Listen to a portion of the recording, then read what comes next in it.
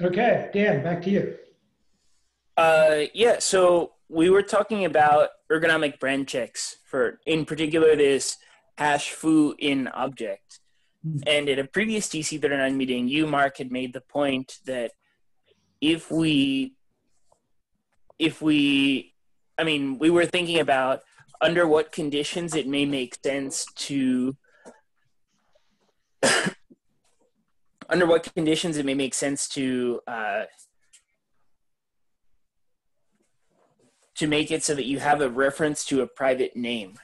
And I actually wrote up a gist where we would have this, a notion of a private name, but with limited capabilities, just an object that you could use to get or set or has check a private name, but without the ability to add it to objects.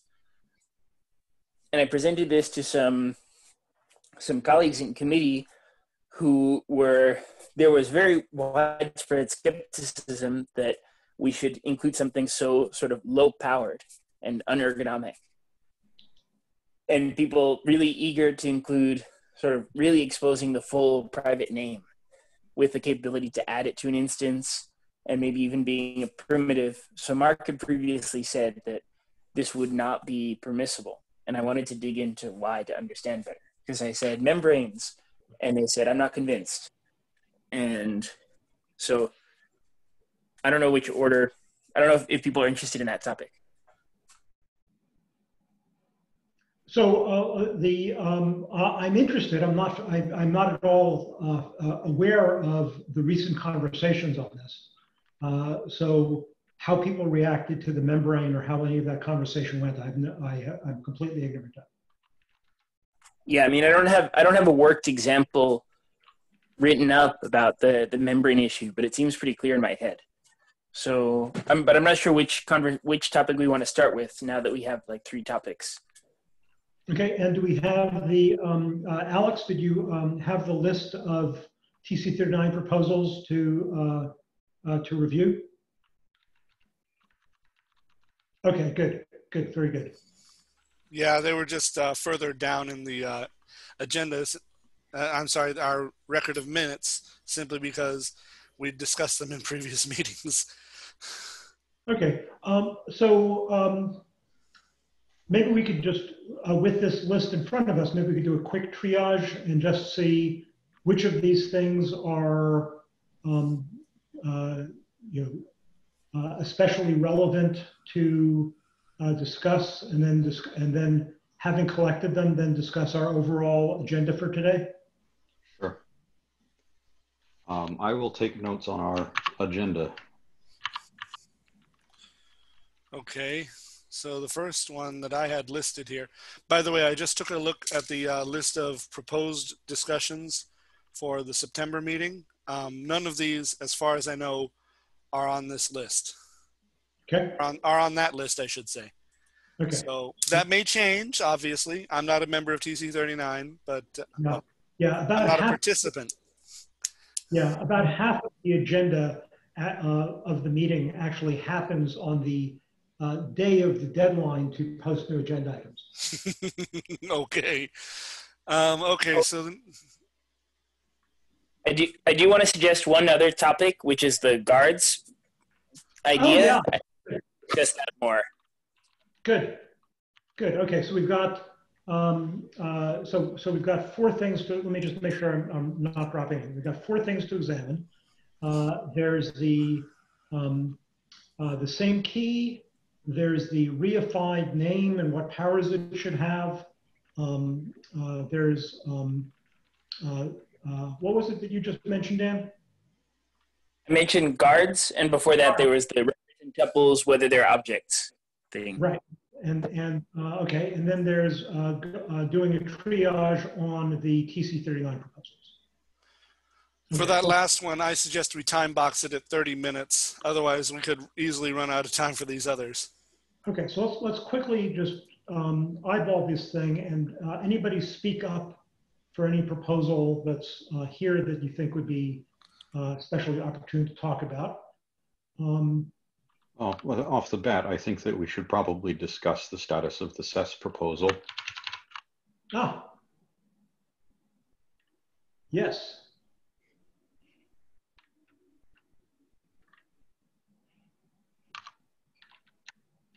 Okay. I'm going to start a timer just to make sure that we don't lose track of the, since I wanted to keep it to 30 minutes or less to let other topics happen. Well, we could also discuss the relationship between this group and the security TG. So, yeah, so is there progress? I'm sorry, I shouldn't dive into it. Yes, we should discuss that. Noted.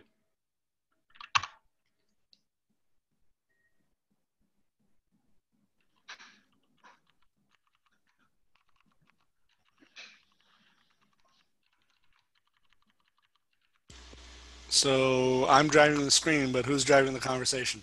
Put the list of proposals back up. Okay. Yeah, Mark's driving, I'm note-taking, and you are the keyboard and cursor. Okay. Alex. So of the things here, the ones that I think, well, there's the issue about what to talk about, what's important for this team to talk about in general, and there's and then there's weighting that by urgency of what's opportune to talk about in this meeting, since this meeting has very quickly a substantial agenda. So we already added SES. Read-only collections and the records and tuples thing and the same key thing, I think will all end up being closely related. So I would go ahead and keep read-only collections in mind when we, as part of the discussion about records and tuples and same key. The fails fast, not this meeting, but certainly important. What is async initialization? For a constructor that's async. Oh, got it. I think that proposal is really, it's a really interesting area, but I can't think of a protocol that would work. I don't know if somebody else had an idea for it.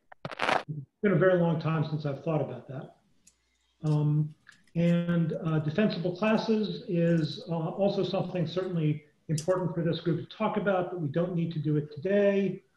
And I don't see anything else. Obviously compartments, but again, no need for it today that I know of. Beyond talking about SES in general. Sounds like we should stick to SES and read-only collections then, just to make sure we fit it within those 30 minutes that I asked for. Yep. Okay, which one do you want to do first, Mark? So I'm going to do the read-only collections as part of the later discussion of records, tuples, and same key. So let's, Chris, it's over to you for discussing SES. Sure.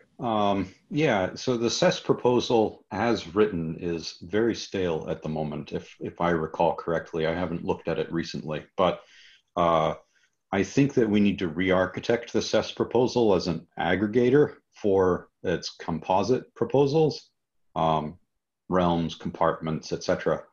And lockdown, yes. And then, of course, the compartments module layer, which might be separable. Probably is separable.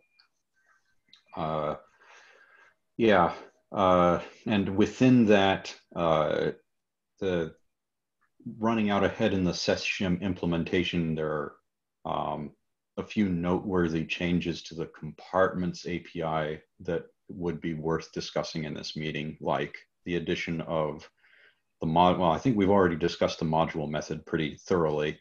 I have a proposal that we rename import hook to load hook, which is something we should visit in this group. And recently we added a module map hook to make the module map extensible dynamically.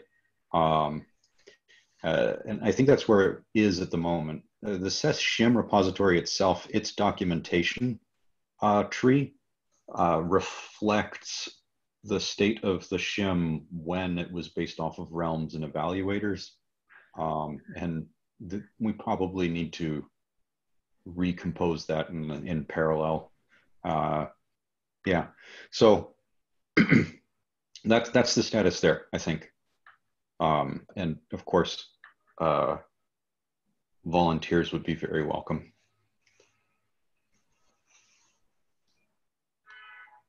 So with regard to the API changes, would you like to project something to look at with regard to the API as you would like to see it? I think what would be the best thing to project? Maybe the SES README is. I'm going to check right now and see if the SES README is up to date in this regard. I'm sure it's not. We're supposed to keep it in sync with the implementation, but some things I remember and some things I don't. The new thing, oh yeah, and of course third-party module support we should discuss here too. Let's yeah, no, we have nothing to share. The module map hook isn't documented here yet, but we have an issue for it. The third-party module API is written down here. I can show that. Do you want me to scroll to a particular part of this page? Oh, no. No, let me, I'll share mine.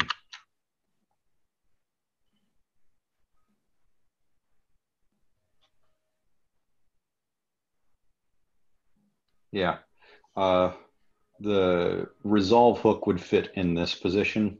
Pardon, the module map hook is an additional hook here that serves as a fallback that makes this extensible effectively.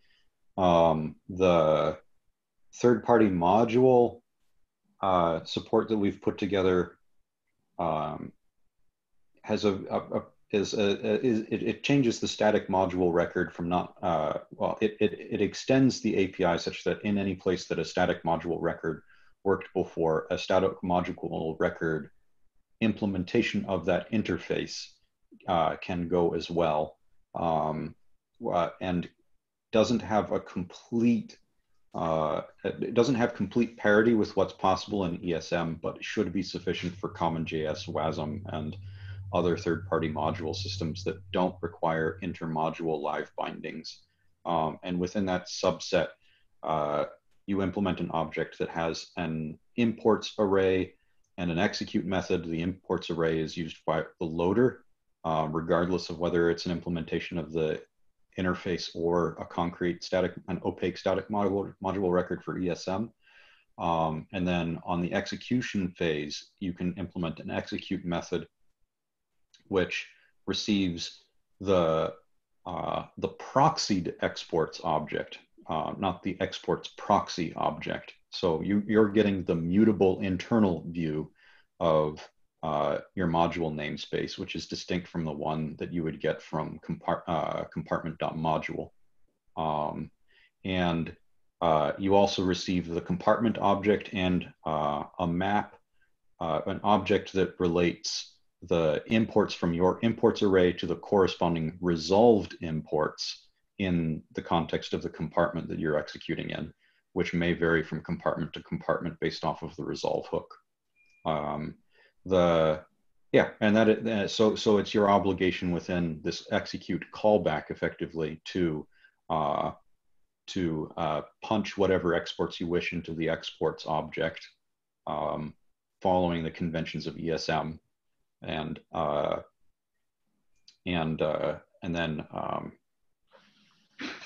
you have access to the compartment, the containing compartment in your resolved imports if you wish, if you need to be able to link to modules in the same compartment. Some wiggle room exists that allows you to import things that are not actually declared to be imported by your module, which is something we might want to clamp down. But that would require passing something other than the containing compartment object as an argument.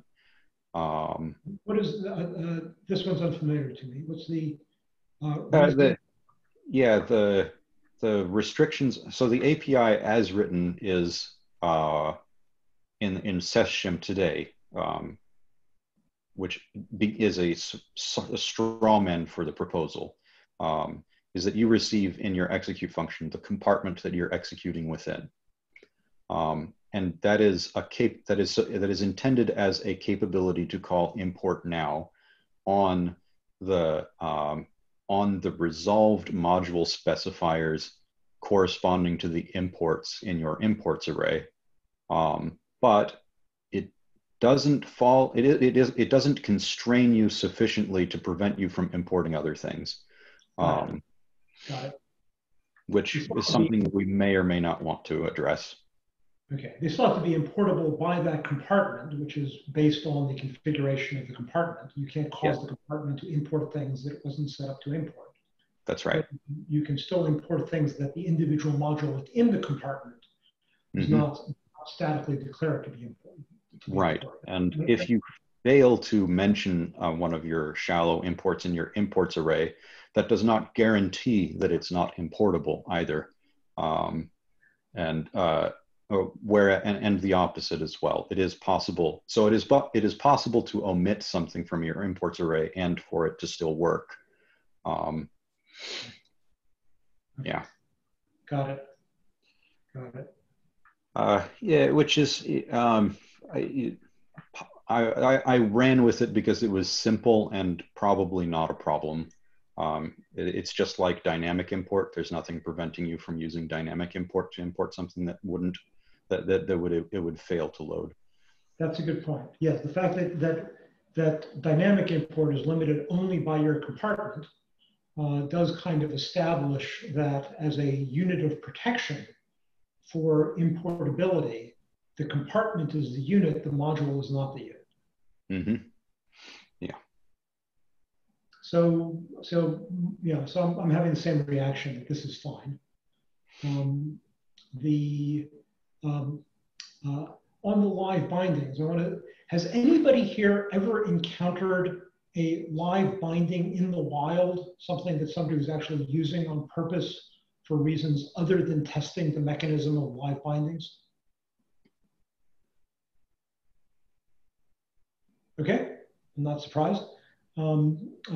So we are going to be supporting live bindings for direct ESM to ESM linkage, including across compartments. But we're treating it as an anomaly such that anytime you get beyond just direct ESM to ESM, we're not going to be supporting live bindings. And I think that's probably a fine place to stand, and is adequately compatible with the current module spec, current ECMAScript spec. Yeah, and I feel that if we attempted to create a first class or second class, I don't know, if we were to create an API that allowed third-party modules to interact with live bindings, that there's a strong possibility, I'm sure, that would interfere with the way ESM has been implemented by implementation, since they are at liberty to implement live bindings very differently from our shim. They can a native ESM implementation can effectively treat any binding as a shared scope, in which case they don't need to propagate it the way we do.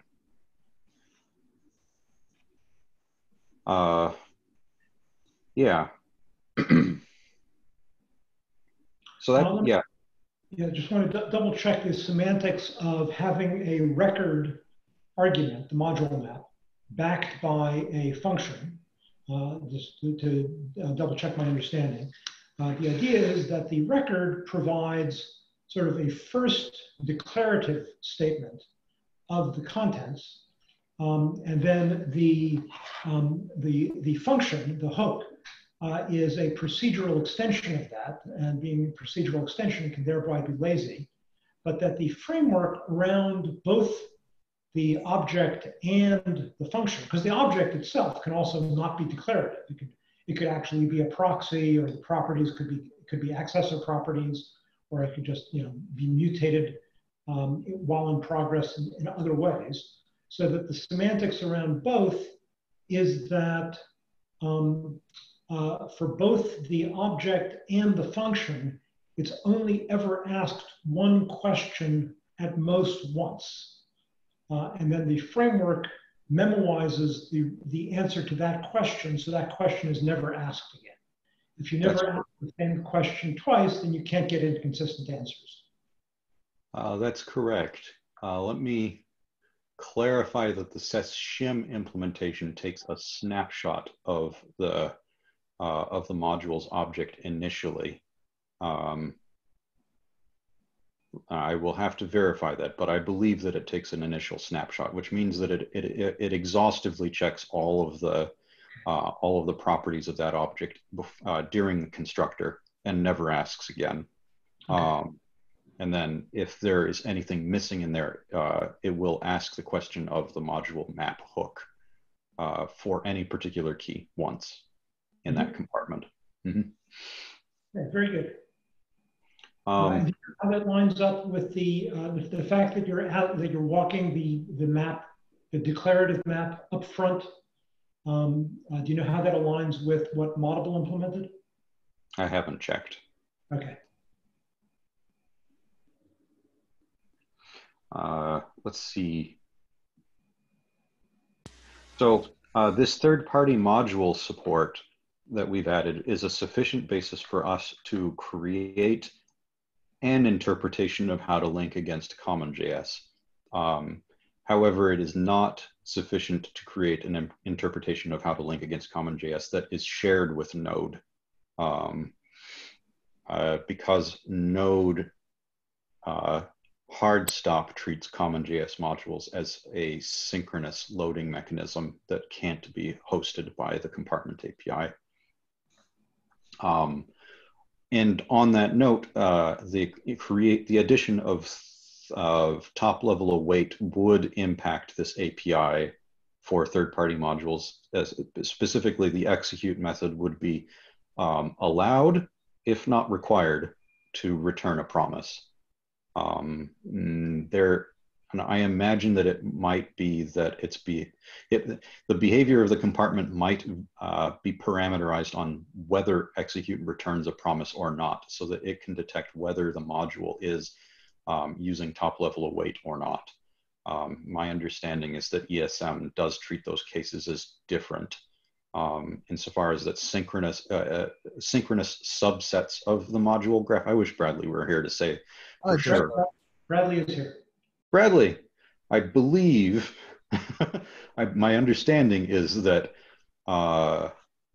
that synchronous subsets of the module graph that can be executed synchronously are.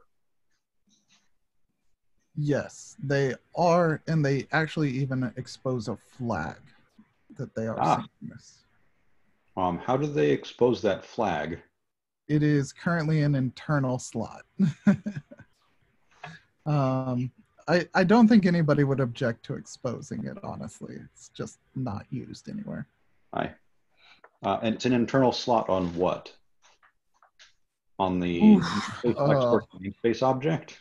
I think it's in source text module record or cyclic module record. Okay, so it's on an internal slot of an object that's not reified in JavaScript. Correct. Oh, okay. Yet anyway. All right. Gentlemen, just a reminder, we did want to talk about read-only collections. According to the time box I proposed, we have just over 11 minutes to do so. Okay, well, I think that we've covered this in summary, and we can revisit it in any topics that we need to in depth in the future.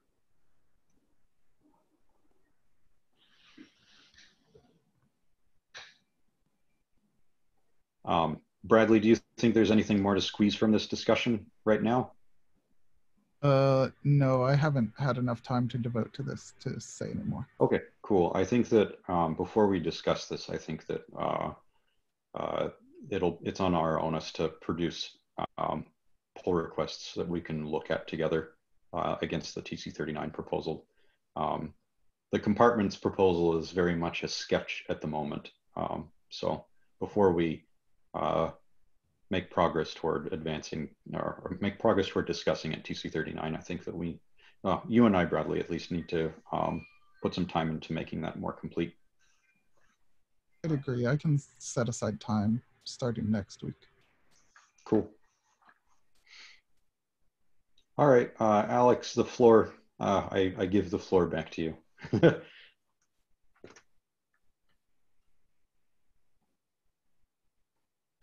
Oh, very good. Okay, so read-only collections and how this fits with the object view of shallowly immutable identity-free objects, i.e. where records and tuples are going.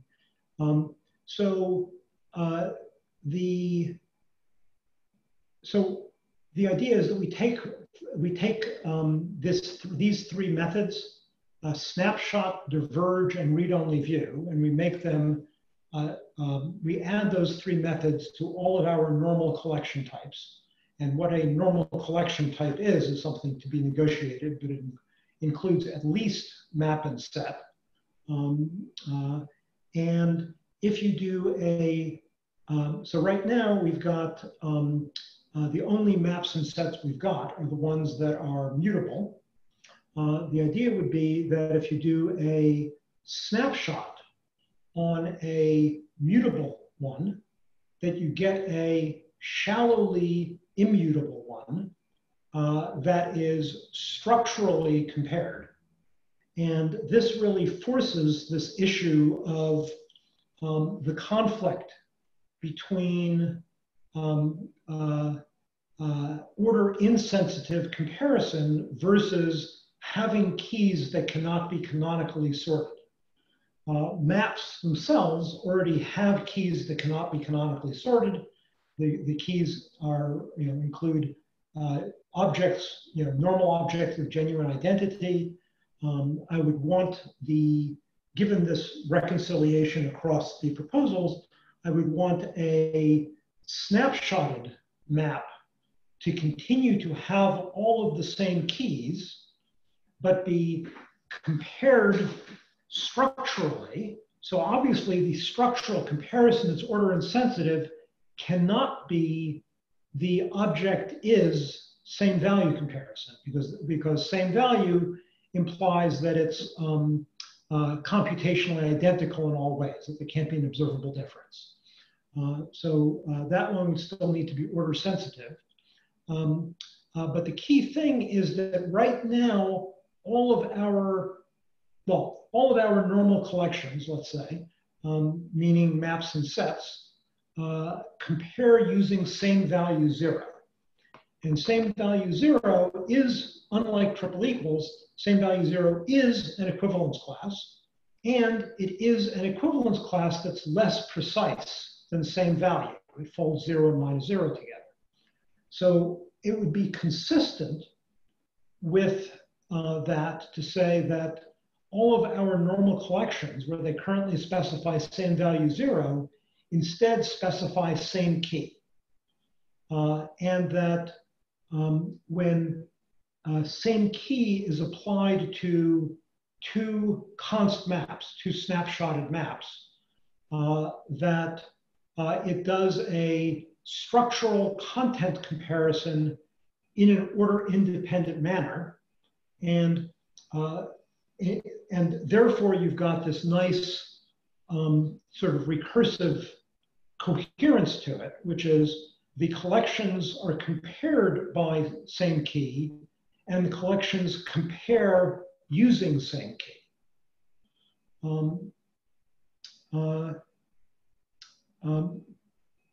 And that if we do that, then the issue of allowing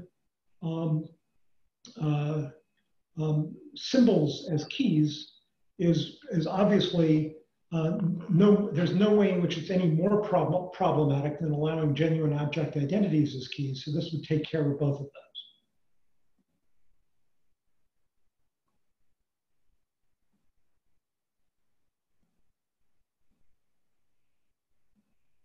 The purpose of having a snapshot, I presume, is so that a map that is used as a key will continue to be able to retrieve the same corresponding value regardless of any, well, it prevents any possible mutations that would cause them to hash differently.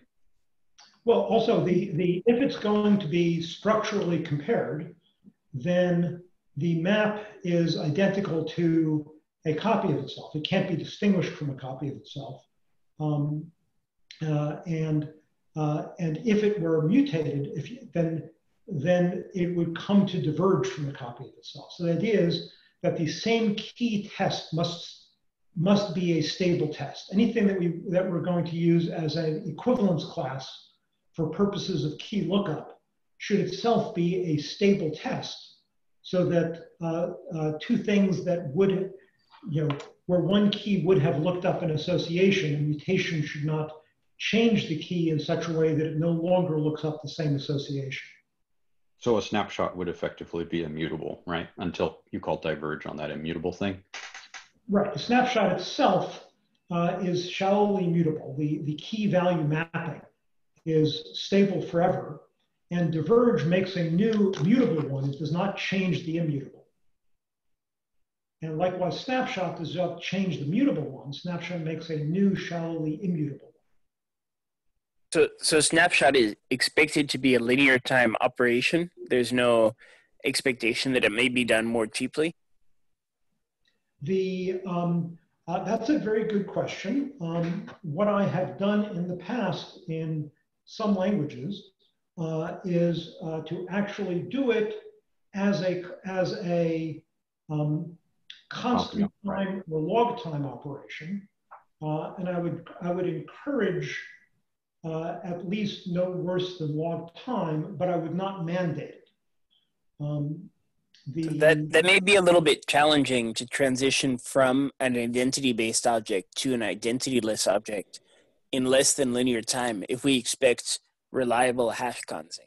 I mean, we could do the hash consing lazily, but that may require additional indirections in the in-memory format, which could make lookup slower.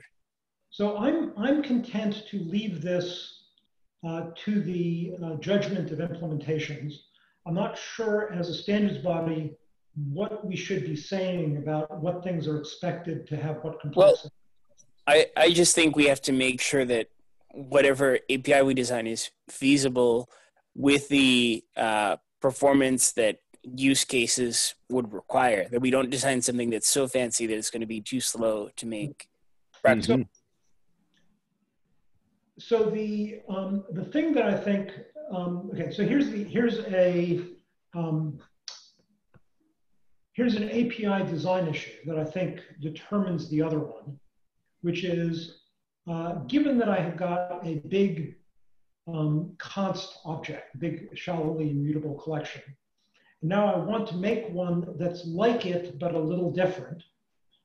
If I've got a new operations like a analog of set that makes a new one that's like the old one, except one association is different, and that those things are fast, then I think there's no urgency in having snapshot itself be fast.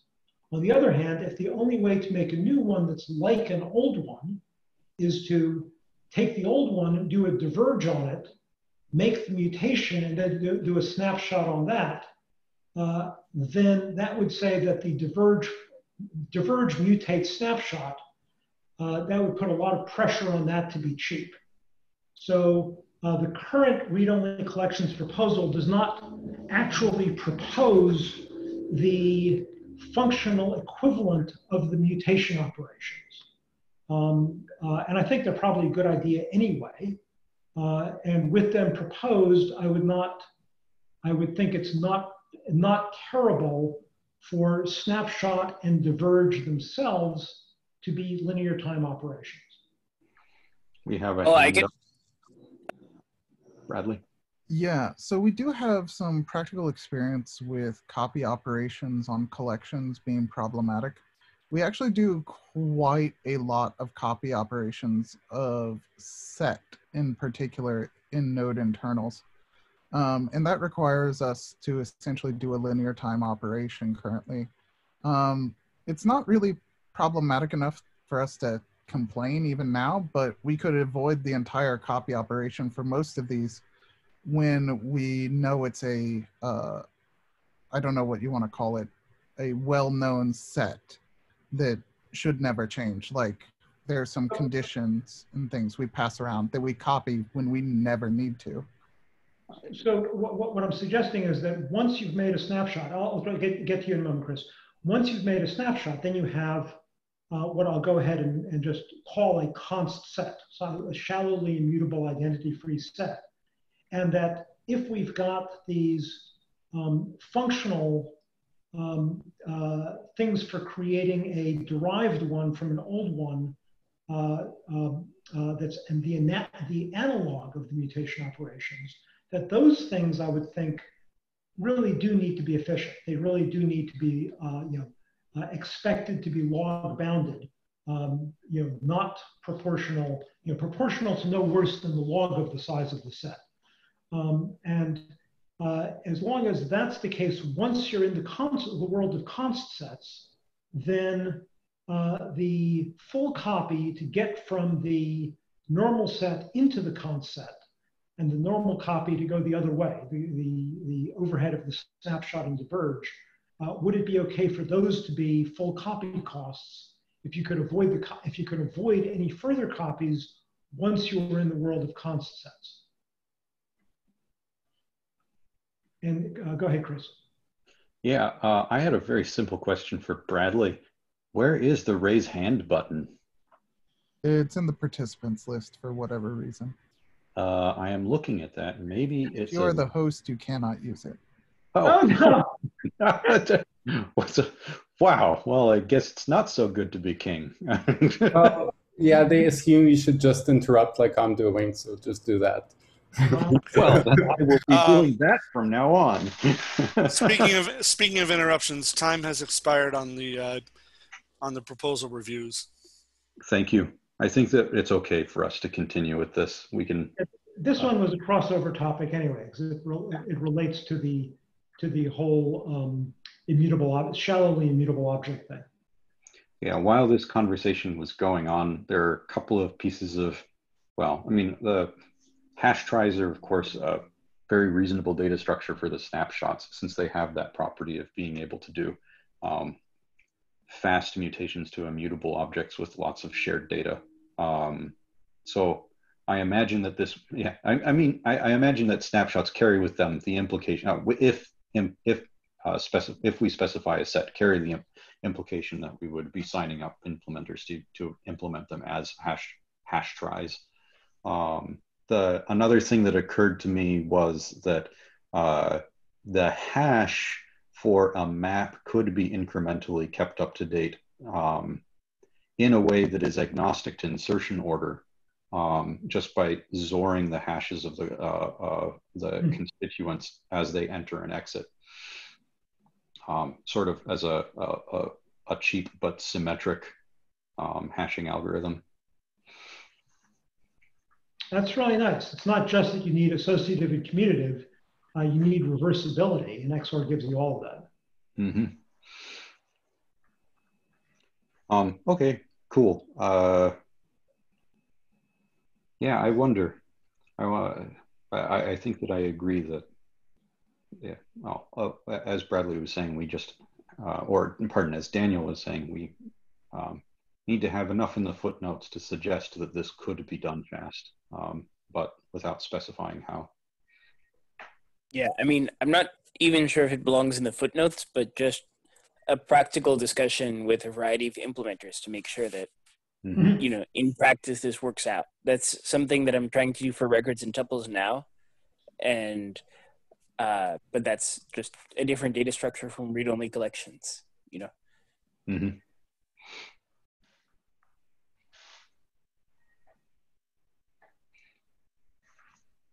All right, well then let's return to the agenda, shall we?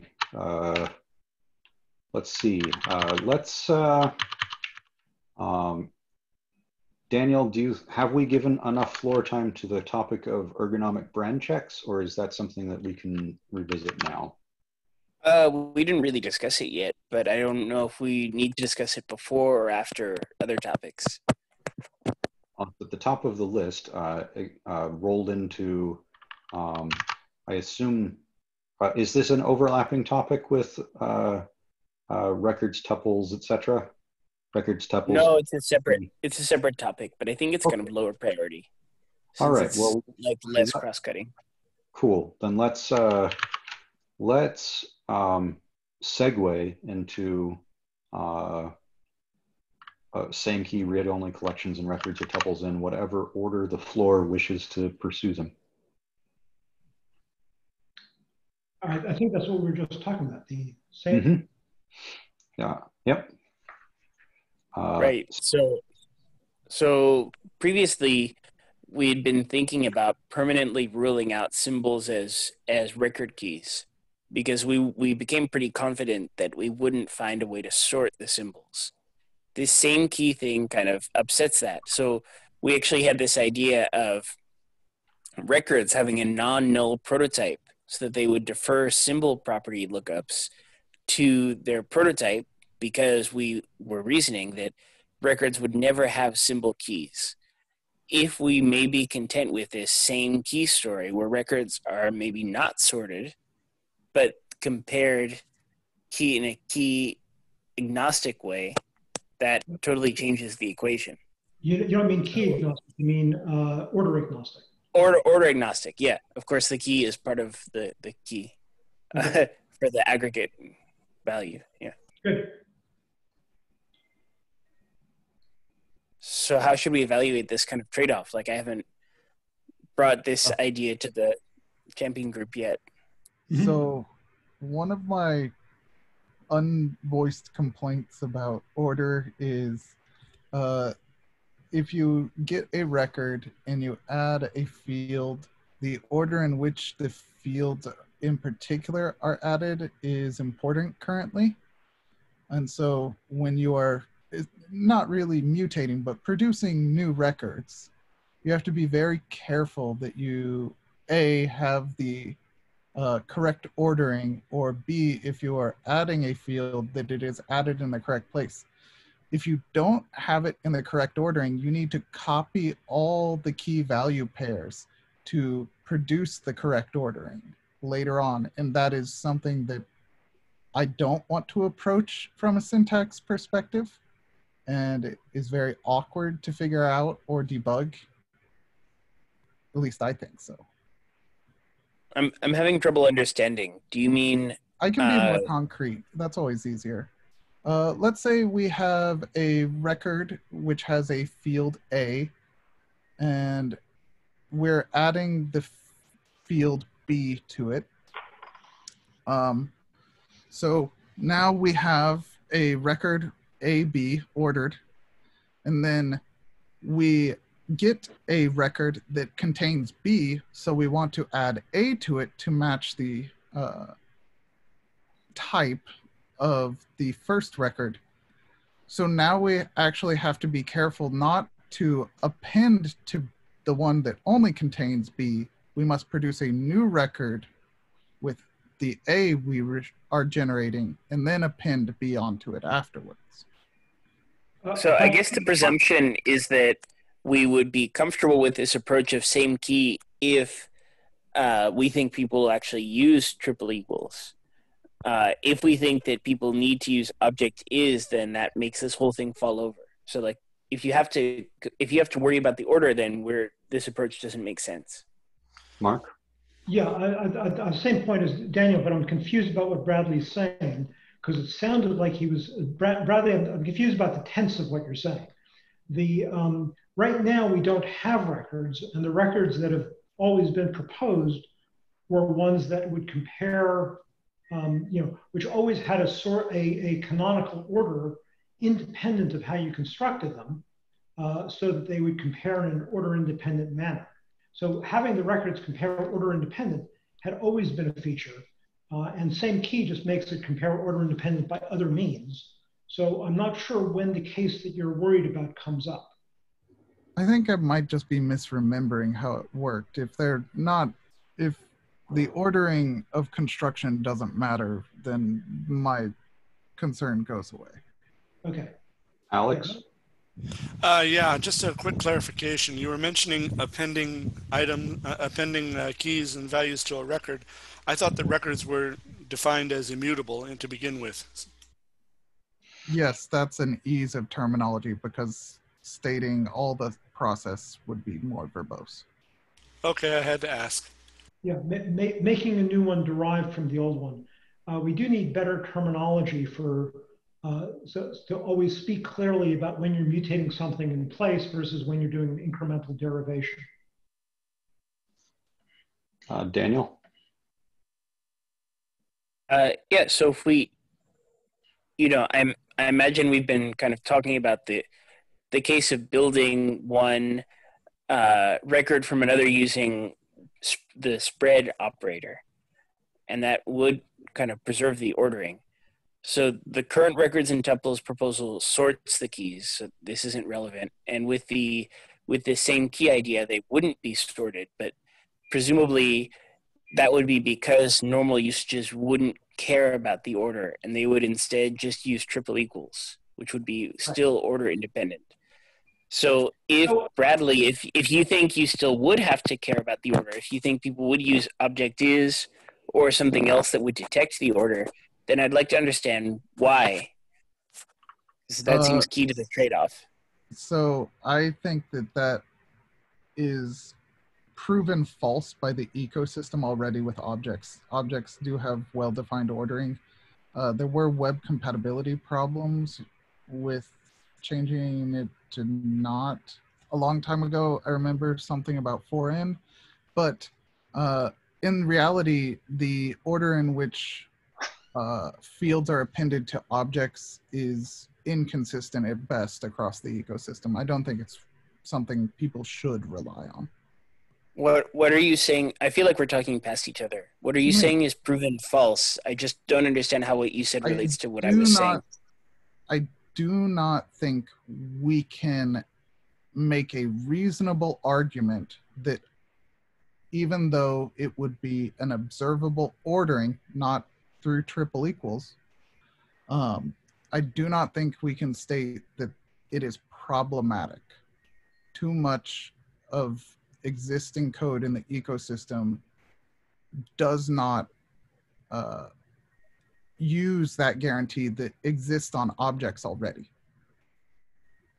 So I'm not talking about changing anything on objects. I'm just talking about, so I don't understand how what you're saying relates to records and tuples. We have an existing example of a structure that has an order of its fields, objects. Even though the programmers could rely on the order of the fields, it is extremely frowned upon. I don't know how to put it. It simply is unreliable in the ecosystem due to how people construct objects. So what does that mean about what we should do for records and tuples? I'm stating that any objection to it being unordered would not make sense to me. So I guess the issue was fine. I guess the issue was when you have keys that can't be compared.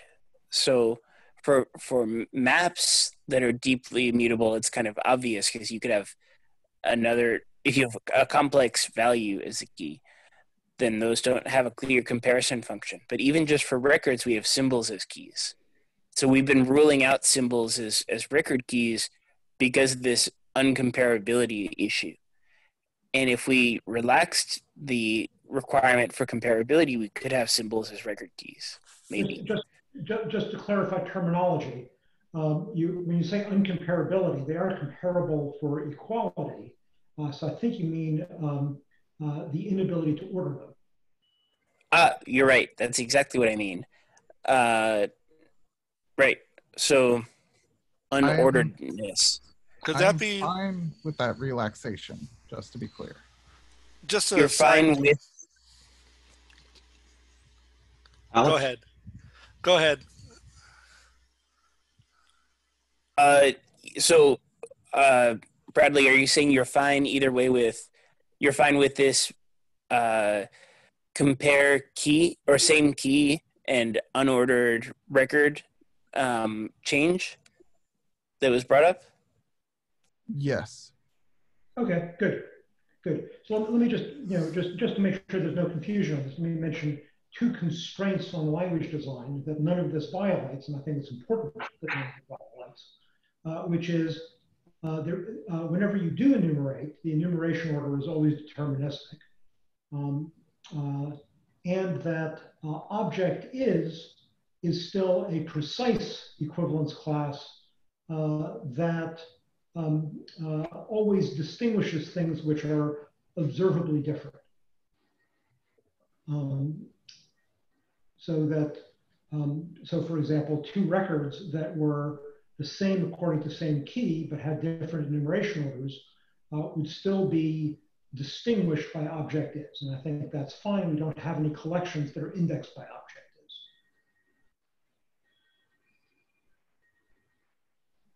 I don't mean to ask for clarification, but I missed the beginning of this because I'm meeting ran over. I understand same key, like I understand what you're implying by it, but I guess do you have a 10-second summary of the intent behind same key, like why we would want to move to same key, beyond like what it does?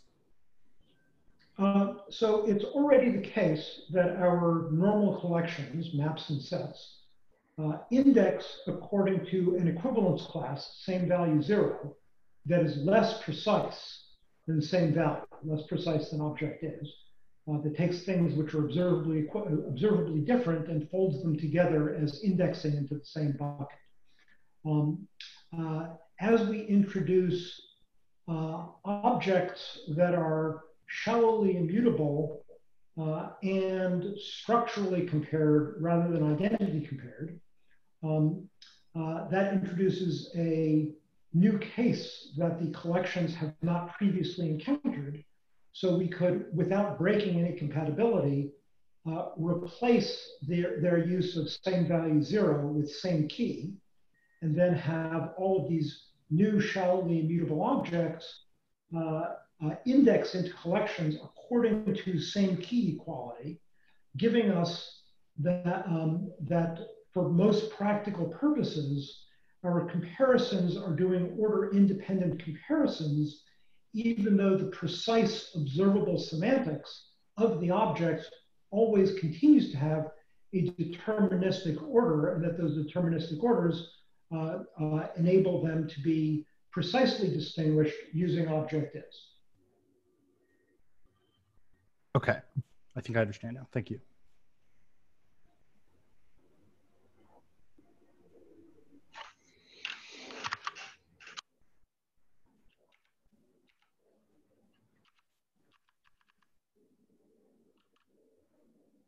Regarding the sorting of symbol keys, just as an aside, I'm wondering if it would be practical to have a internal/private field that could be defined for symbol keys and just be a number that's incremented for each individual symbol as the symbol's created. And Mark's shaking his head saying, hell no. Okay. Right. That hidden mutable state covert communications channel breaks all of the security isolation among subgraphs within the same realm.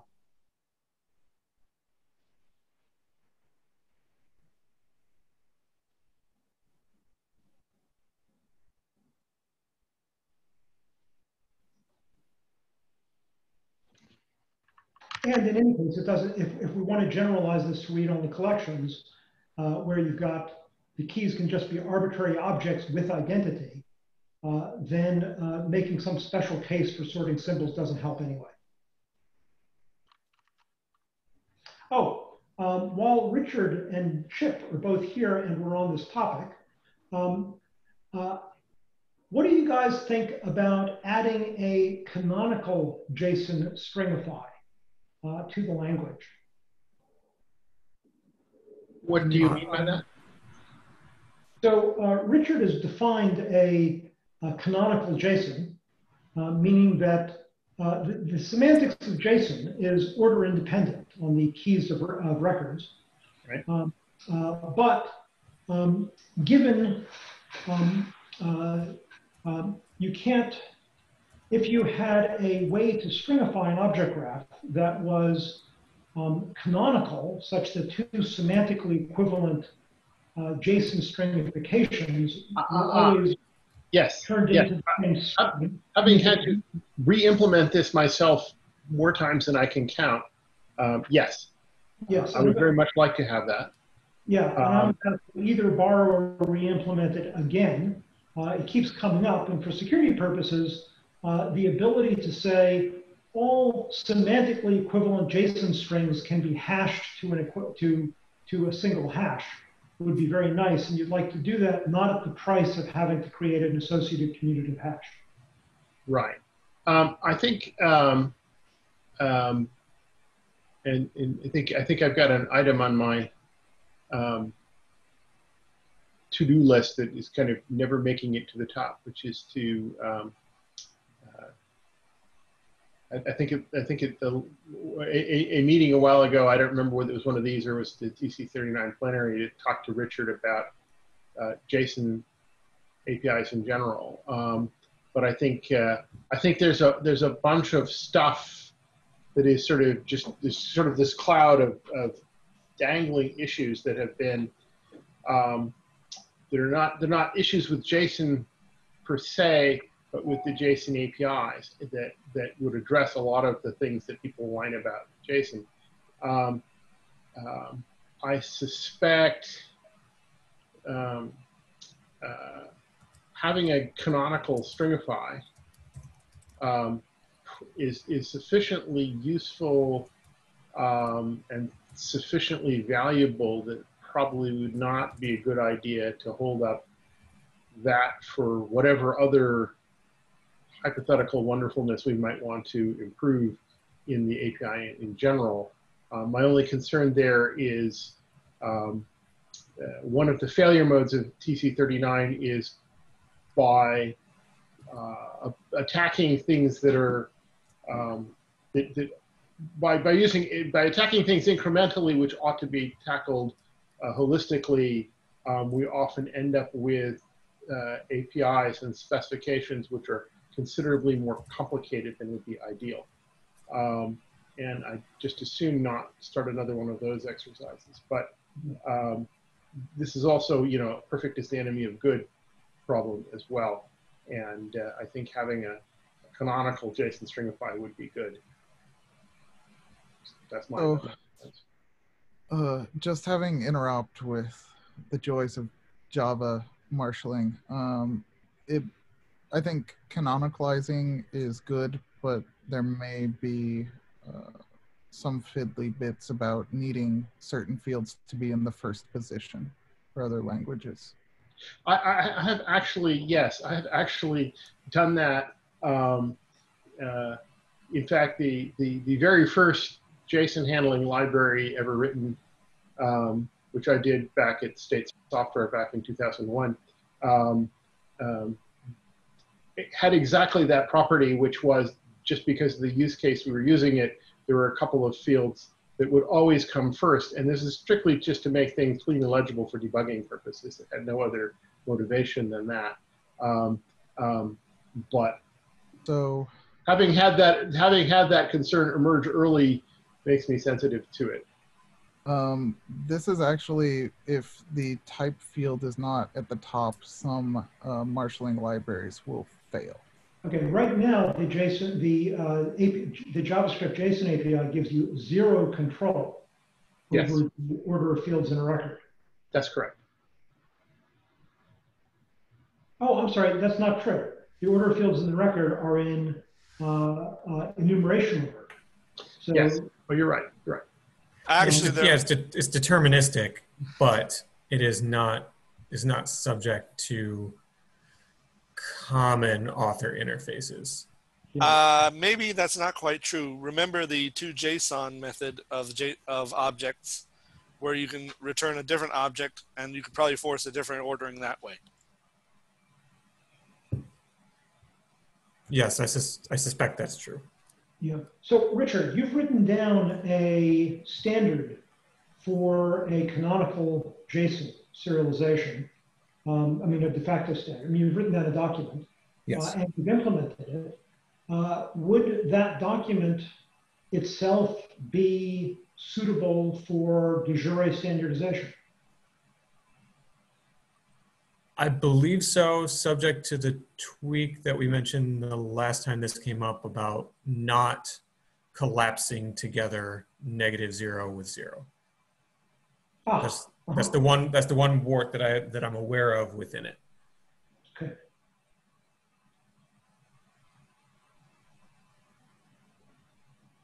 Good. Yeah, I mean, so I guess my take on this is, I think this is a fine idea. I'm not sure what the action item is, and if so, who would act upon it. Although if Richard wants to push, I will cheer along on the sideline. So yeah, the possibilities that come to my mind, number one is just, propose an extension within ECMA 262. Number two, pursue something outside of that, although I don't know if it would be in 404 or not. Well, 404 specifies the format of the JSON text itself. It has nothing to say about APIs. That actually is a way to approach canonical JSON. Is you could have in 404 a standard for this is what a JSON string in canonical form looks like. Mm-hmm. And then option 3 would basically be similar to 2, except through the IETF rather than through ECMA. Yeah, although I'd rather not do that, just because we had to do a lot of political wrangling to get the IETF and ECMA on the same page. Because the stuff that IETF was concerned with was from my perspective, largely irrelevant, but we wanted the two standards documents to be perfectly consistent with each other, and we have achieved that. And I'd rather not open up opportunities for divergence. And once again, I think I would be very reluctant to make any changes to 404 that are anything other than clarifications or advisories, because interoperability across time, including with things which are in our past, is important. I'm not sure. I mean, specifying a canonicalization at the output text level is relatively straightforward. You just it's essentially two things. You get rid of all white space outside of string literals, and you require property names to be in Unicode lexicographical order. And I think oh, and there's probably one or two there's like a few about Unicode encoding inside the strings, which I just like. Fuck Unicode. But basically the Unicode people who worry about that have sorted that out, and whatever it is they figured out that. Like the raw mechanics, I feel confident that like, we're in good shape on. It's just, it's a little bit weird to say this is a canonical representation of JSON and then to define it inside of a particular language. Yeah. I think the way that Markham phrased it was a canonical JSON stringify, which is something which, when given an object tree, will produce a predictable output text when subjected to JSON.stringify that will be independent of yeah, like chronological order of property assignment. Non-semantic variations, yeah. Yeah.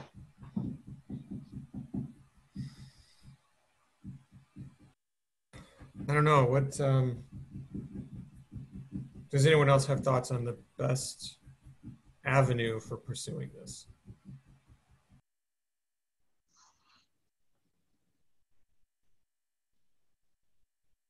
I just want to state a general preference that somehow it be pursued under TC39 would be my first choice. Yeah, that would be my first choice as well.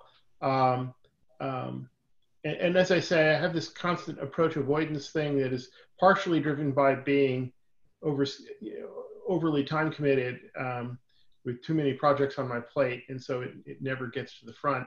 And the other is things that I've wanted it to do for a long time, and tripping over my own feet as far as the list of things you want versus the list of things that are easy to do quickly. And the list of things that I want have a lot of, and this needs to be figured out steps in them, which means they could take indefinitely long to get resolved.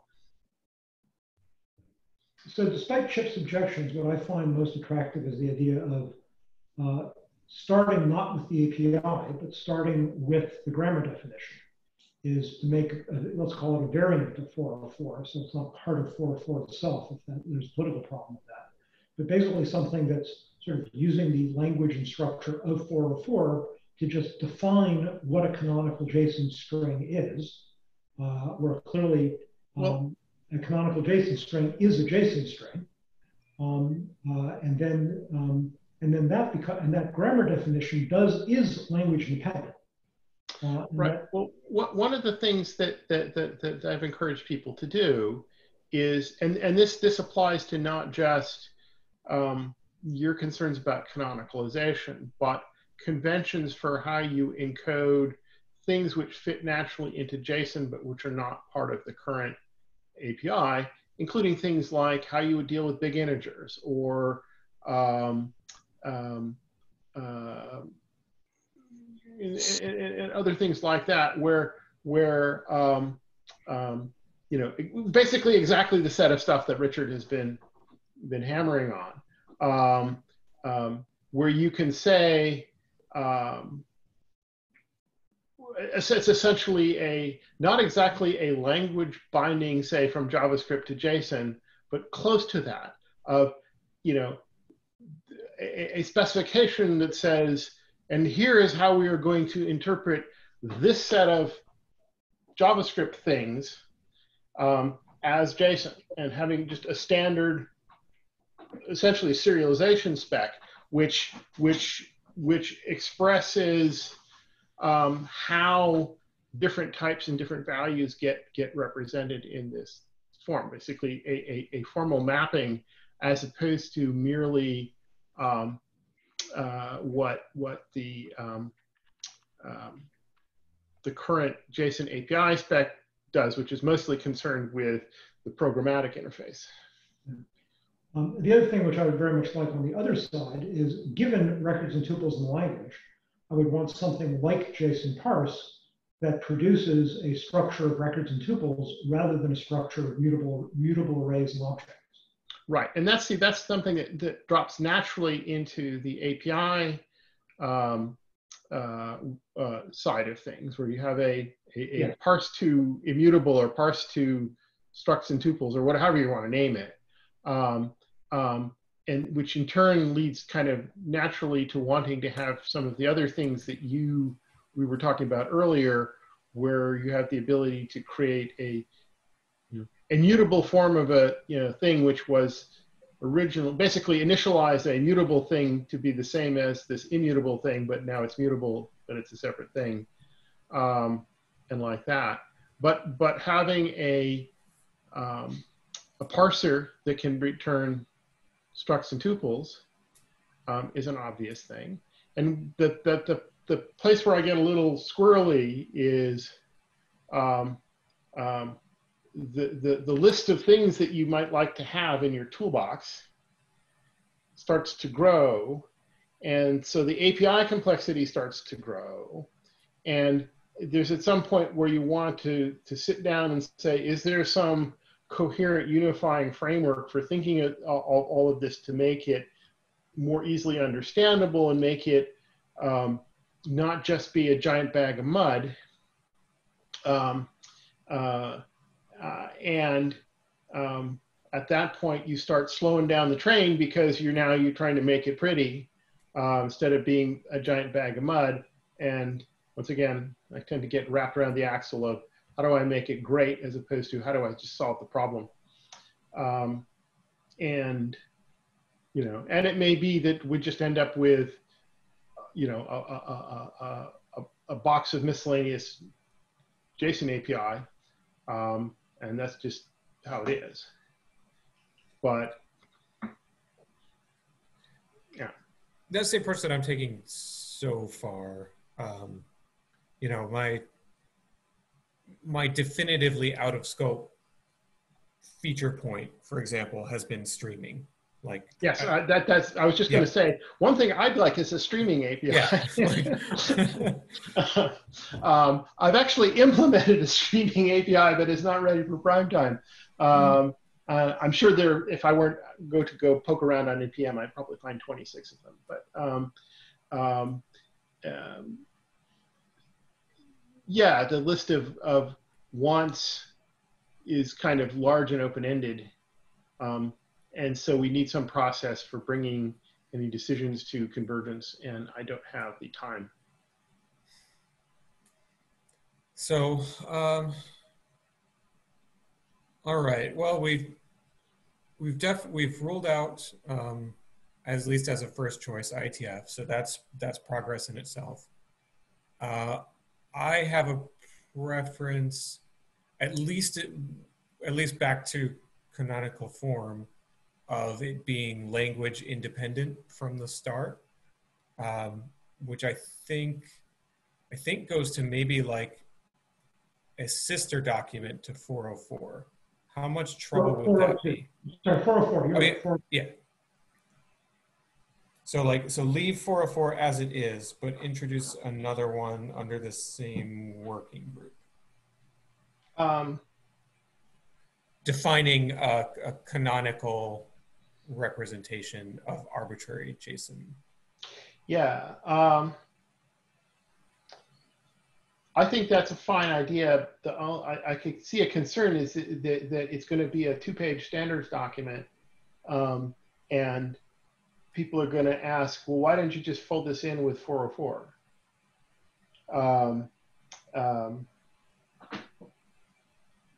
And the answer being, because I don't want to introduce things that introduce incompatibilities between JSON stuff produced at time X and JSON stuff produced at time Y. It's not compatibility. It's you're taking the definition of JSON itself and not modifying it at all. You're adding a definition of canonical JSON. The definition you're adding is already codifying the de facto standard that Richard has. Right. In the sense that if you're gonna, in terms of what is the meaning of this JSON text, you could do that. I mean, one of the recurring questions is, and this was actually one of the points of let us say discussion between me and some of the IETF folks, was 404 is explicitly agnostic, which is to say there is actually text that says we are not taking a position on this with respect to the meaning of the ordering of properties in an object and what you do if the same key occurs more than once. I would say that, I would hope that canonical form would prohibit the same key appearing more than once. Yes. Indeed. And and there are, various, this is a point of potential incompatibility between various implementations of parsers, because some of them will take whatever it saw first, some of them will take whatever it saw last, some of them will throw an error. Canonical JSON doesn't change the spec of parsers at all. No. Well, it doesn't change the spec of parsers in the sense that it doesn't introduce any weird, it forbids weird edge cases which parsers might trip over, but it does have consequences for serializers or stringifiers. Yes. In fact, that's kind of the point. Right. I like the idea of having, I think I may be coming around to the idea that maybe we do want to put this in 404.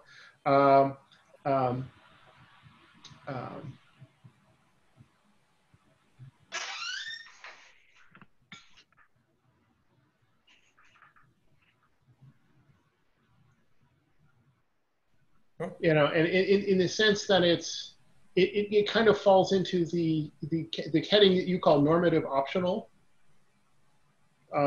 which is to say it doesn't actually impose a constraint, but it does say, if you're going to do this thing, here's how you do it to remain compatible with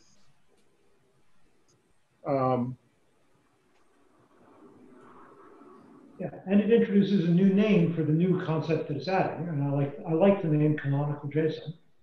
Mm-hmm. Yeah, and as I say, I think it would be a very since you've already got all of the other spec boilerplate around it and anything. I mean, it would probably literally in this case be half a page of text. So it wouldn't be. This is sort of like, we just first of all decide what we want, and then after that it's all politics. Okay. What are the other agenda items we have left? Yes, one moment. Let me pull up.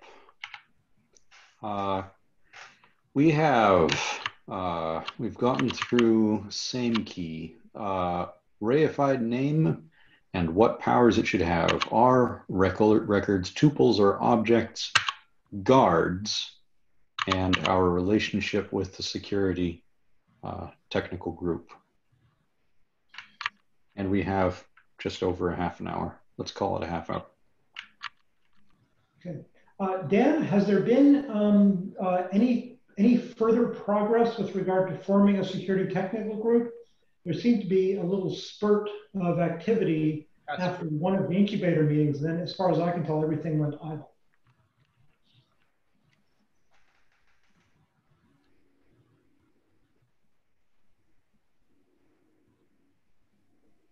We may have lost Daniel. Dan, if you're trying to speak to us, you're on mute. By the way, by the way of pedanticism, the T in TC and the T in TG are different. Yeah. What is the T in TG? In TC, it's technical committee, and in TG, it's task group. Task group. Thank you. I actually did not know that, or I'd forgotten that. Okay.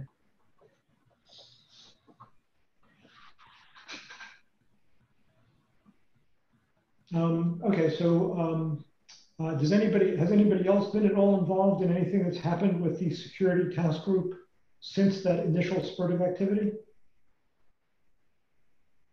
Okay. I just keep poking Michael. I haven't heard anything back. Michael Saboff? Ficara. Michael Ficara, okay. I think that I think if this group does happen, this group here, our SES group, is not at all SES, specific to SES per se. It's about all sorts of security relevant JavaScript topics. I think that one thing we should discuss is whether we just move a lot of our conversations under a different banner and basically just continue these meetings under that banner. I would certainly not like to add yet more habitual meetings to my own schedule, this 2-hour-a-week slot is something that I'm already not able to always catch, and this one's very important to me. Yeah, so, I mean, essentially the proposal is at one level we just declare ourselves to be TG, yeah, to be TG3, and when that has been floated, there have been a few people who kind of reacted a little kind of to that. I think it may end up by de facto becoming that, because these committees are pretty much defined as the committee constitutes whoever shows up for the committee meetings. right. If we just start, if the people who are showing up there is essentially this group, and we just discuss JavaScript security issues that we would normally discuss here, discuss it there, then those meetings just become relabeling of this meeting. I perceive, this is perception, that there's a desire to discuss security issues that are outside of the scope of things that we typically concern ourselves with. I know for whatever reason, we don't concern ourselves with them, either because we think those are wrong-headed ways of doing security, or because they're just out of scope for our mission. But whatever that is, I think there was a sense that people wanted to form to talk about those things, whatever those things are, and I'm unclear on what those are. So it might be worth having a conversation with Michael. Okay, good. I'm clear on one of them. I only heard one thing that I understood that falls into that category. And I think the only reason we haven't discussed it here is it's never just been the priority thing to discuss, not because it's in any way outside of our interests, which is Natalie has shown that the high performance JavaScript engines, the ones with JITs, have lots of memory and safety problems. And the reason why they do is because JavaScript has many, many peculiar things that enable, create a case explosion of trying to optimize what should be on fast paths. And given the pressure on the implementers to make the fast paths fast, rather than to make them correct, they often miss some obscure parts of that case explosion. So what I heard was a strong desire to reduce the case explosion on the one hand, that came up at the last TC39 meeting, but also avoid adding things to the case explosion in order to make the implementer's job easier and less likely to introduce new memory unsafeties. And I think all of that is completely within the appropriate agenda for this group. Well, I think yes, although I think one of the things that comes up in that context is the use of process boundaries as an isolation mechanism. And one way to think of process boundaries there is a way to limit the blast radius of exploits of memory unsafety, which I think actually there's a lot of kind of well-grounded common sense in that. I'm a little bit more put off by kind of a, well, we can't do this correctly, but we know all those Linux process guys can do whatever it is they're doing correctly, which kind of frightens me a little bit. The presumption that this other problem that's in some other set of developers' domain, we're just not going to worry about it. We're going to assume they did their job right. Is exactly the approach that a lot of other people are taking to the memory safety of JavaScript. I think one issue, one question there is, I'd be curious to know more about these sort of violations of memory safety that have been found, because it seems like every one of those is an exploitable hole for somebody to do something terrible, even with process isolation. Yes, that's why they're considering it to be a high priority to try to reduce their frequency and not introduce more of them. They definitely do not like having memory unsafety holes in JavaScript. Yeah, kind of. They are definitely prioritized for web browsers. We know of a few memory on safety things that have outstanding patches that aren't landing because browsers don't use APIs the ways that some server hosts do. Wow.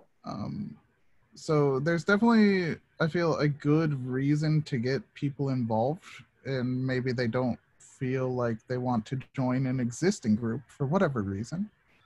I think if we want to co-opt it, however, that seems fine to me. But the clear thing with this group in particular is we do have outside guests, which I'm unclear if a task group could sustain that. I understand. What do you mean by sustain? My Keep understanding is task that group meetings going. are open to anybody that the task group cares to have attend them. I would agree. I just don't know if whatever we're chartering would have that agreement. Okay, it's certainly, I consider it to be a requirement for our habitual meetings that we have people outside TC39 here. You guys, many of you are on the call right now, have been extremely valuable, and if we can't move the whole group to a different label, then we're not going to move to the other. There might be. I think the one constraint there, and I guess Daniel has drifted away from the conversation because he might be able to speak to this. Daniel, if you're there, speak up. Is if it's an official ECMA thing, then it may be a requirement that people who aren't ECMA delegates have to sign the whatever it's called, the IP release form that says, yes, I'm not going to try to claim ownership on any of our discussions here, which I hope is not a big hurdle, but it would be a formal process boundary that we'd be imposing on people.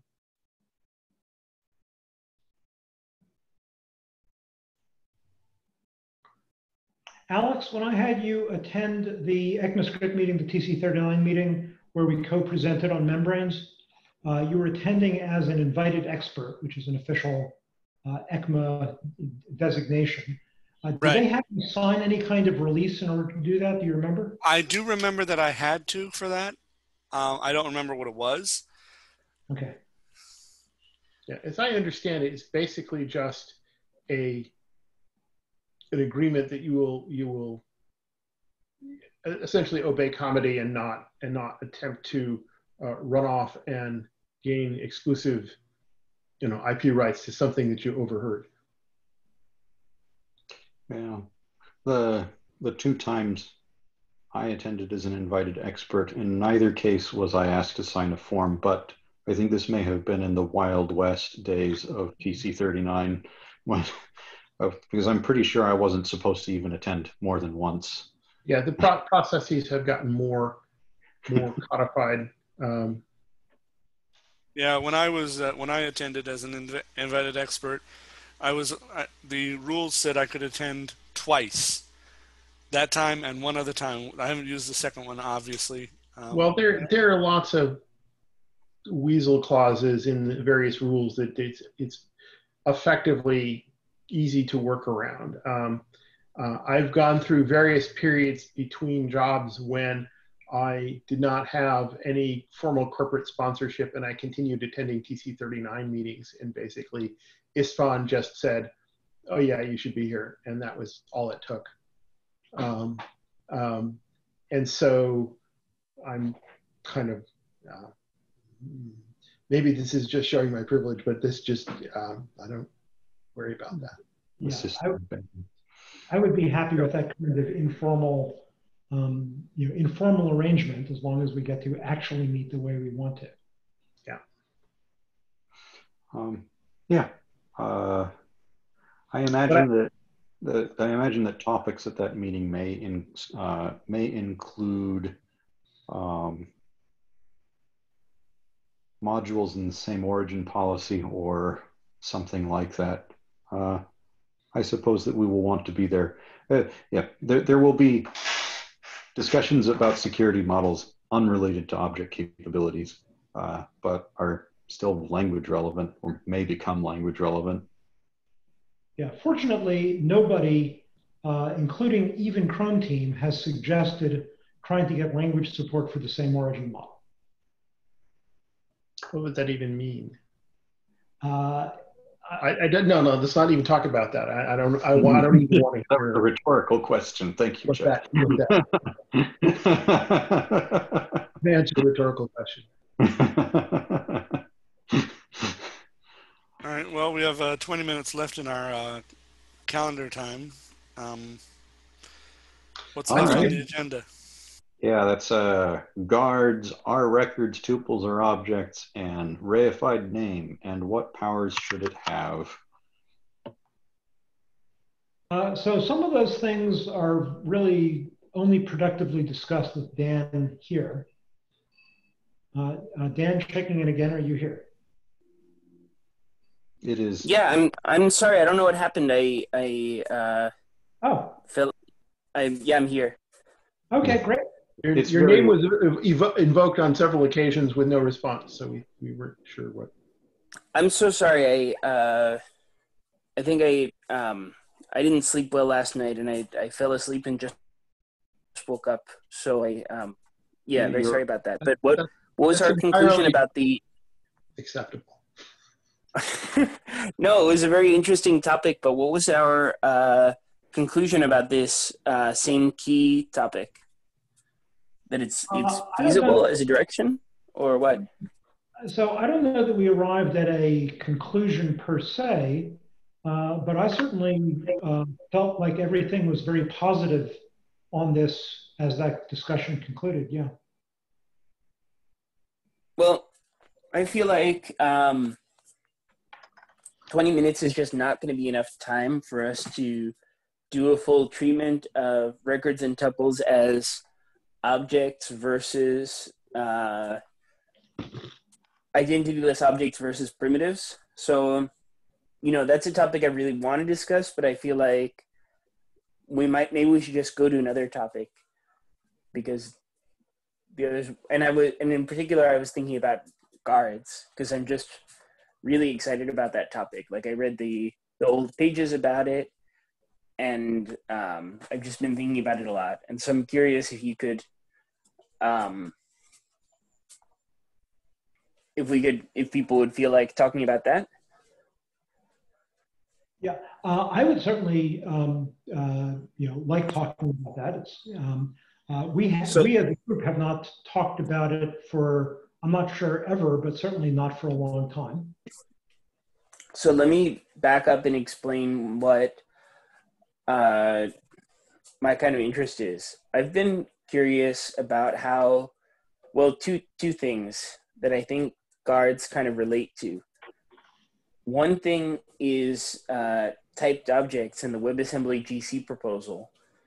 So like how we could have objects with a fixed kind of shape that would be more optimizable and more typable with a predictable memory layout.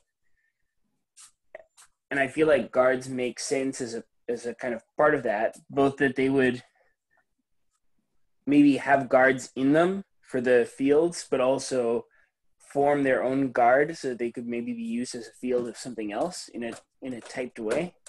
I'm not sure if this is what guards were intended for. It's certainly within the range of what guards are intended for. It was not the emphasis. Okay. No, yeah. The other thing is, which maybe is closer to the emphasis of guards, the use for sort of higher integrity at API boundaries, where you would have the parameters and return values be guarded, so then it could provide more kind of certainty. Right. And I was also wondering about kind of the relationship with unsound type systems like TypeScript. If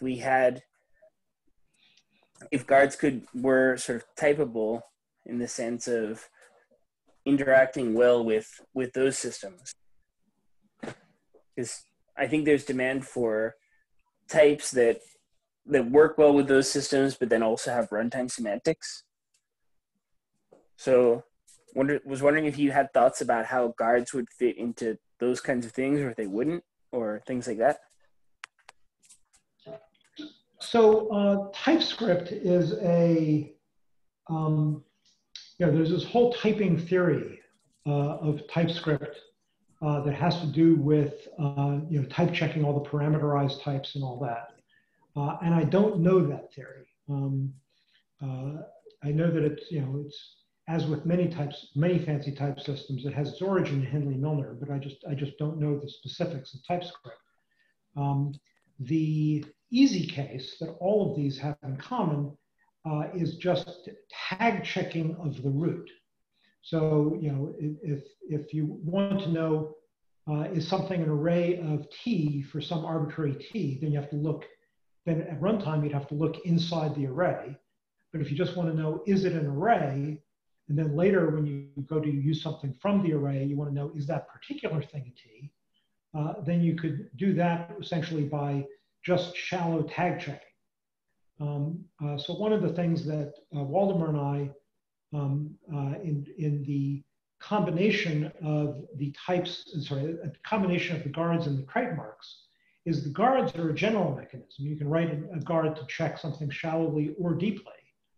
But then the trademarking mechanism is specifically for declaring shallow constraints and then doing a tag check to verify a shallow constraint in constant time. So we definitely had a part of our design center there was that the guards generated by a trademark declaration, which is essentially an interface declaration, that those only introduce constant time checks to your program. And the idea was that there's this very, very bad history of hybrid type systems where people introduce type checks into dynamic languages, where you're mixing typed and untyped code, which is if you're trying to do, let's say, a boundary where you're doing a full verification of a deep static type on data that had not yet been tagged, you have to do this deep walk of the data, which is linear in the size of the data. And then people have tried all sorts of crazy optimization tricks around that, which have generally not worked out well, to the point where hybrid types, where you've got soundness of the check types in an overall untyped context, has gotten a bad rep performance-wise. And if you're doing just the tag checking of the root, then that's introducing only a constant time overhead, and it can be a very small constant. That sounds like important kind of motivation. I'm concerned about these performance properties as well. Yeah. But more, I had some kind of concrete questions about trademarks. Like, the trademark wiki entry was written before we added private fields and methods. And there's been all this discussion of private fields and methods as being brand checks themselves. So I was wondering if we could come up with sort of a unified theory that would encompass trademarks and private fields, as if the trademark represents the existence of the private fields. This would imply, though, that trademarks would not be proxy transparent. And so I was kind of curious if that would match or contradict your intention with trademarks. Was the idea that they would be proxy transparent, or how would that work? I don't remember. I think these are excellent questions, and to a large extent, in the modern JavaScript era, I have not revisited our thinking about trademarks and guards. So I had I've been thinking about how typed objects would relate to the WebAssembly GC proposal. And so in particular, this proxy transparency question comes up. And so concretely, the WebAssembly GC proposal, so I was kind of hoping that typed objects could have a data model that's in correspondence with the WebAssembly GC proposal. I think it could be really good to review that proposal like with this group, because it has, the WebAssembly GC proposal is basically, WebAssembly is basically another programming language. And the WebAssembly GC proposal is a language of instructions for creating and manipulating heap allocated data structures. And it has a very nice, clean type system. And so, it's all completely sound. There's downcasts, but they're very sort of concretely, easily checkable and evaluable. Yeah, as a matter of fact, that was actually one of the things that was coming to mind as I was talking about the constant time tag checks, is that all of the downcasting in WebAssembly was very purposely defined to be only a constant time shallow tag check. Yes, and with the WebAssembly GC proposal preserves that by, you have, it has single inheritance objects based on these RTTs, which are runtime types, which it uses this optimization mechanism for single inheritance object languages, where you sort of have an array of tags, and you can check if one type is a subtype of another, because each one is represented as an array of all of its supertypes by the depth in the inheritance hierarchy. So to check if one thing is a subtype of another thing, all you have to check is, well, if one is longer than the other, then does it at index equal what the other one is, because you're checking is one a prefix of the other. Anyway, so the WebAssembly GC proposal sort of includes this pattern. But another thing that the WebAssembly GC proposal includes is, well, it doesn't include proxies. So it doesn't include that there's distinct identities that are in the same, that would have the same underlying memory and be in the same type, which is kind of key to proxies. So concretely, you can have one struct that includes another struct as a field. And when you get that inner struct out of the outer struct, then you can directly know that the struct field is at a particular offset. So this is a notion of typing which is not friendly to proxy transparency if we were to represent it directly in JavaScript. So I was kind of curious, it's a useful implementation property, because that way you don't have to do an extra type check when you get this object out. If you're trying to represent something like Java, then it's appropriate to have this kind of type system, because they don't have proxies. So, but I'm just thinking about if we can make JavaScript also fit into this, or if this would face this as sort of a fatal issue, that you couldn't put a proxy in because you would have to jump up to, the any type, or sort of the universal type, when you want to use proxies, because you don't know these details. Does the question make sense? I think so. This is all new to me. In general, with JavaScript, the way we've been approaching a lot of virtualization issues is it's okay if virtualization throws you on the slow path.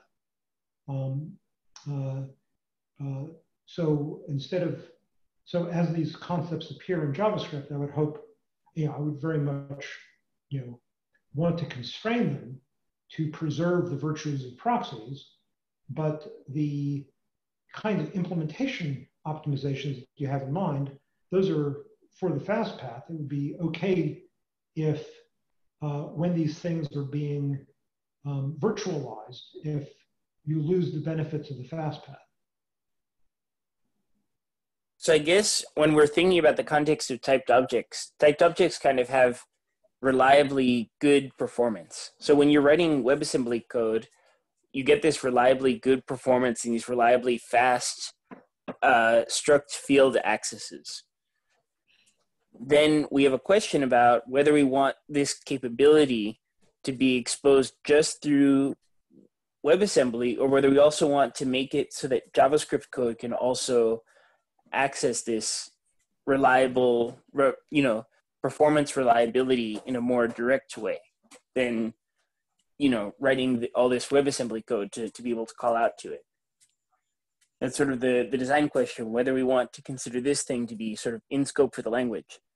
And this ends up being, I think this ends up being kind of the same as the trademark proxy, the trademark, is the trademark being checked on the proxy target, or is it just being checked shallowly?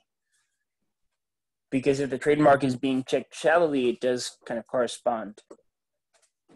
So I tried to raise my hand, and let's say, yes, we want JavaScript to kind of get into the WebAssembly benefits of structures. And I guess if nobody else objects, we should, yes, please do that. Can you say why?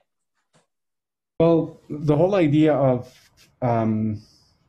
being able to use JavaScript with the power of WebAssembly to do computational science and get rid of all these Java-inspired things like MATLAB that basically come with a big price tag, which you could get for free if JavaScript did that.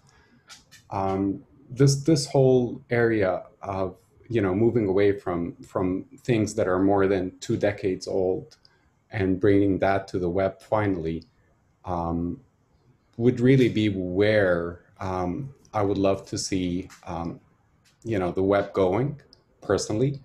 I think it opens up a lot of possibilities that are currently only being met by tools that are either too expensive or old or both. So yeah. Yeah, I'm excited about this too. I feel like I haven't given a very clear exposition of this kind of conflict that I'm trying to piece out. Would people be open to discussing this further in a future meeting if I brought, more clear materials to discuss it? I think that this sounds like a very big and important topic. It's one that it's sort of, I'm feeling one of those cognitive dissonance things where two things, both of which I've thought about, are meeting each other for the first time. It seems like I haven't thought about them together before. But yeah, this is a big and important topic. And I think having a meeting, which this is the central topic, which starts off with an extended presentation by you, if you're willing to do that, I think that would be great. I'd second that simply because it sounded like I heard 3 or 4 different concepts colliding, and I'm totally lost on the last 10 minutes. I'm sorry. Yeah, okay. I'll definitely try to make this more clear next time, and I'm excited to bring this to a future meeting. But I also do want to come back to the record and tuple object question as well, and then all this other things that we had queued this meeting and didn't get to. Yeah, so always good to have an agenda ready for the next week before that week happens. Yeah, thank you, everybody. I'm going to turn off the recording. We have a few more minutes.